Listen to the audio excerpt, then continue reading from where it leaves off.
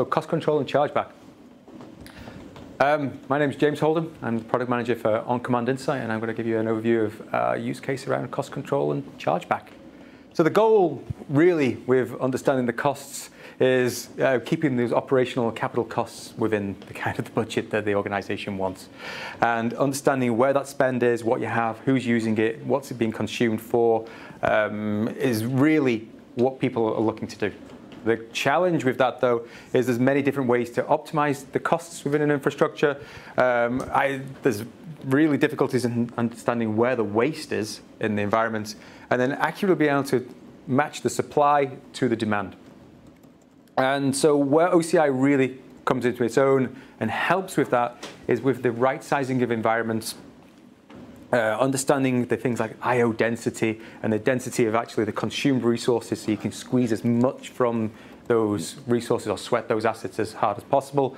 And then if you are looking at the hybrid infrastructure and the stuff out in the cloud, how you can kind of elastically bounce up into consuming those resources, but doing it with the constructs of the purchasing models and the cost control that's in the organization. So we have the ability also to collect this data, divide it into the different resource groupings, things like the business units, the end user groups, and assign those to chargeback and showback reporting capabilities. But understanding what the actual costs are associated with the different end customers' usage of the infrastructure is highly critical. And challenge is, who is actually consuming those resources? Being able to bring that data into the tool set in an automatic way or a manual way and making sure it's up to date and accurate is a hard task for products that don't have the abilities that OnCommand Insight helps with. So we can produce those reports, we can feed them to billing systems, we can have them delivered to email addresses, to SharePoint locations, FTP drops, that then will give provide things like trending information on these costs as well. I mean, yes, yes, we can, and that is not just on the on-premise infrastructure, but out in the cloud as well. On-premises infrastructure, not the cloud.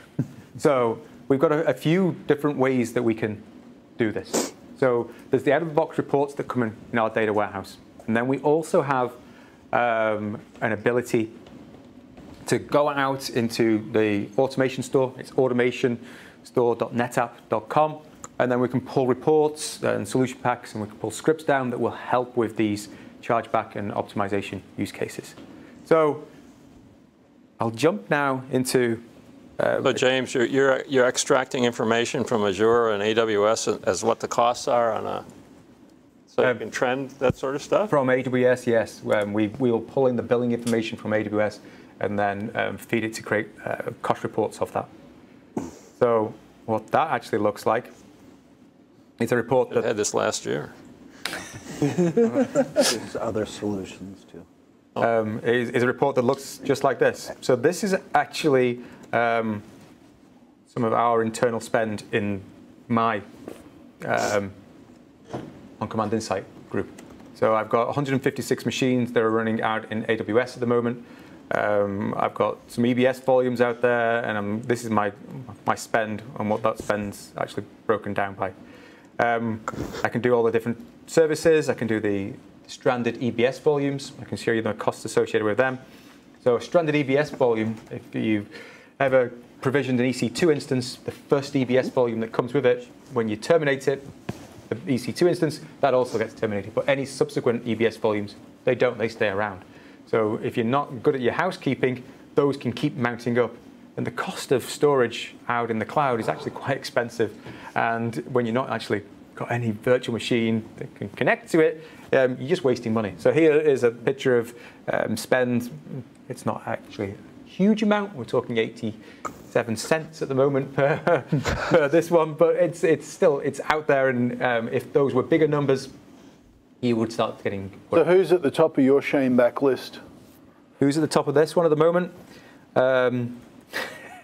There's a variety of different resources here that have got virtual machines out there. I can actually tie these back to the creator of those. We pull in the tags from AWS as well, and because we've got an automatic association with the tags to the virtual machine, I'm not going to shame on the tech field day one particular person in the organization.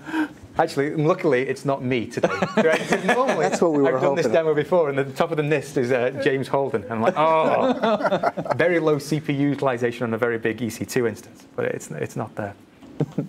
But yeah, all that detail. So we're pulling in the billing information, but we're then also associating here, as you can see, with the performance data.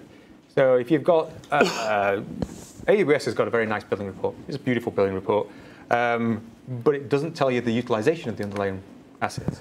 We've now got the performance data of all the EC2, the EBS volumes, and we've got the cost of each one of those. We can align them together. I can say that I've got very low CPU utilization on this Cloud ONTAP Manager virtual machine that someone spun up, and it's cost me $48 per month to run that. If I've got very low utilization on it, why don't I move it to a cheaper box? And now, we're not talking huge dollar amounts here, but these mount up. This is only 156 virtual machines in the environment when you've got thousands, if not tens of thousands of VMs out there. These numbers start to accumulate. So this is a really valuable tool. You can see who's got the sort of artifact information out there that is costing money. Do you have a predictive element of this as well? So we can, say, take an application, do an analysis against it, and have it define, what it would cost on Azure, what it would cost on AWS. Or even better, looking into it and telling, hey, do this or do that to tweak the machines. Yeah, so we do have right-sizing reports that will go a long way to answering that question. There's a whole different host of different metrics we can pull in to make those. And we've also had people create reports that will do the comparison.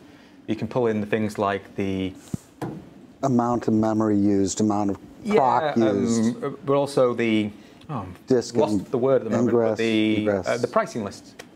Well, sure, it's got to be based on something. Yeah, so you can then do the comparison of the pricing list, and you know what the memory you've specified, you know how many cores you've specified, you can do the like for like. And if you then got things like low utilization of those, we can do a cost optimization so that if you then moved it from 16 cores down to 8 cores and went from 50% utilization, you've now gone to 80% utilization on those cores, you might have saved $100 per month in doing that on that one batch. And we can do that en masse. And then the additional component that would be very beneficial in that sort of scenario is comparing it to what it would cost to run it on-prem.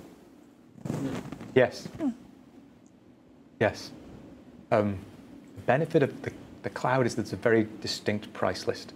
And it's very handy. Well, if you enter your cost variables for your own on-prem. Absolutely could. Sure. Yep. That's definitely a creatable report. Yep. So I'll show you the automation store. Here it is, OnCommand Insight section of it. I've got a whole host of different reports out there that will go into the kind of chargeback, the capacity planning, consolidated chargeback different business unit. If I wanted to look what they look like, here's a preview image of a chargeback report that can be created. So different company, the spend, the line of business that's spending it, the projects associated with it, and that can also trend this over time and produce little line graphs and really expose those costs to the business.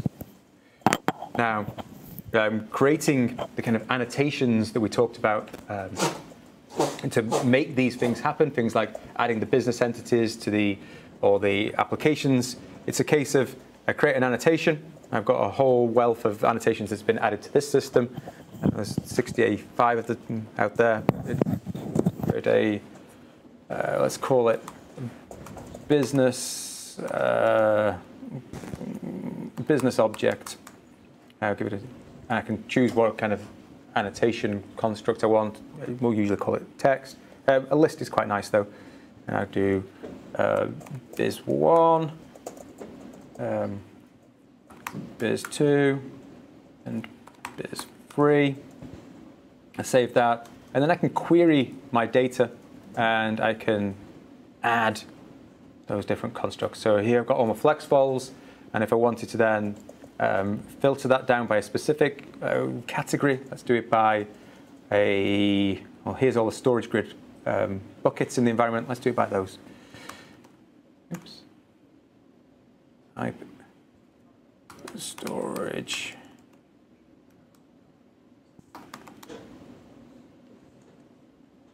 And what I can do is I can select all those, and then I can add an annotation to it. I can add an application, I can add a business entity. Let's add that business object that we had before, and there I go. Click save, and that will then save that against all of those different resources. If I wanted to save this query, I can save it, and then I can associate that with an annotation rule. Come over here, annotation rules, and these then automatically keep that data up to date. So if a new storage grid bucket appears in the environment, it will automatically get associated with that. In a vSphere environment, can you use vSphere tags to populate the annotation of VM objects? Yeah, so we can pull the tags in, we can do it via a script. We could do it via an update to our data source that would actually then make sure that those tags were aligned. The tag the annotation has to be in the system in the first place for us to be able to pull it, but then you can synchronize. Yeah, then it can be synchronized. Great.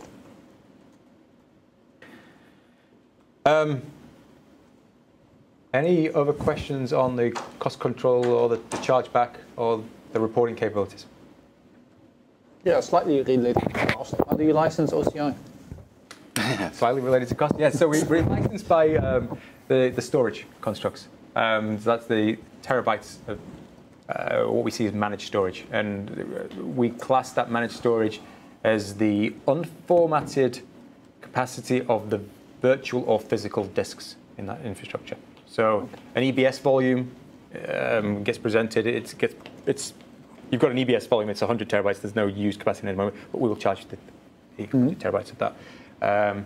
The raw capacity really is what we do on the on-premises infrastructure. It's the amount of disks in the actual array itself.